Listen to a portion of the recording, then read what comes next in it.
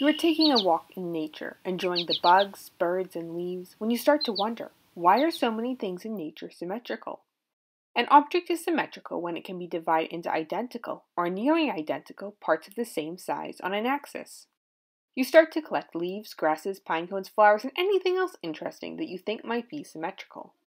There are two types of symmetry: reflective symmetry, which is when one half of an object is identical to the other half along a line through the center of the object, and rotational symmetry, which can also be called radial symmetry, is when you can rotate an object around a point multiple times and see the same image repeated. An object that is not symmetric is called asymmetric. You can use a mirror to check if an object has reflective symmetry. For example, if I take this leaf and place the mirror at its center, I can see where the line of symmetry is.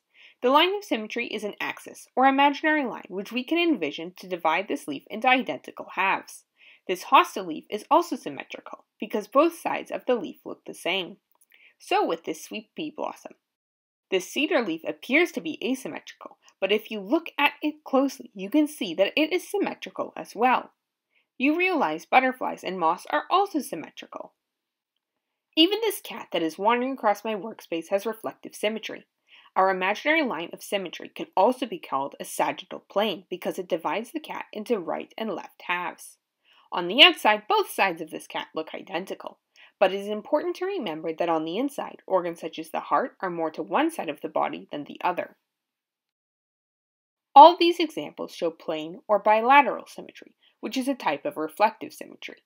The other type of reflective symmetry is point symmetry. You can't see point symmetry without a microscope, but is still out there in nature.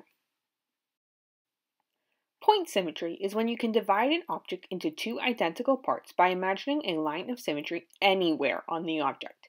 For example, a circle has point symmetry because I can divide it here and both sides look the same, but if I divide it here, here, or here, all the halves are still identical. Some protozoa, which are made up of only one cell and are very, very tiny, also have point symmetry.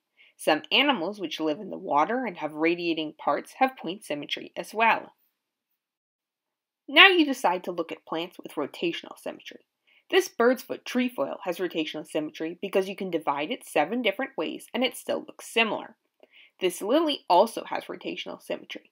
One of the blossoms on this sweet william, this yellow flower, and this apple, when you cut it horizontally, all have pentaradial symmetry because they can be divided 5 different ways and still be identical.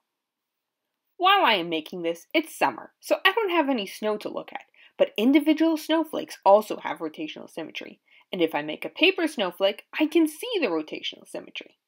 You think this daisy might have rotational symmetry, but it's hard to tell with all the petals.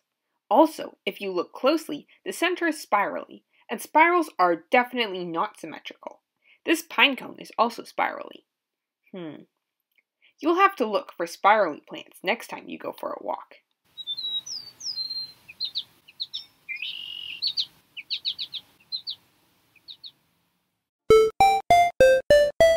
Pinnguaq.